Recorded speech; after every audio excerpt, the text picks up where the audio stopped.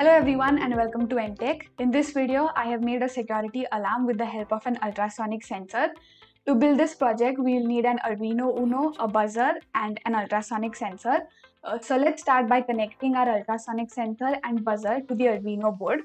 Connect the VCC pin of ultrasonic sensor to +5V, the trigger pin to pin 6 of Arduino, echo pin to pin number 5, and ground pin of the sensor to ground pin of Arduino. Then connect the positive terminal of the buzzer to pin number 2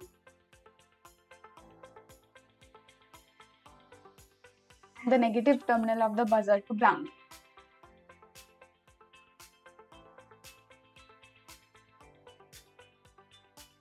Then we will connect our Arduino board with our computer.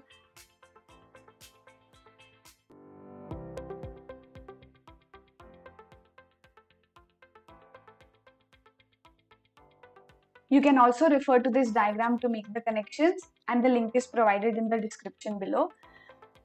Open the Arduino IDE. Now instead of keeping a fixed value of the delay, we will keep the delay in proportion with the distance. So if the object is far, the buzzer beeps slowly, and if the object is near, then the buzzer beeps faster. You can modify this value of the delay as per your requirement. Select the board, then select the port. Then let's upload the sketch and also display the distance on the serial monitor.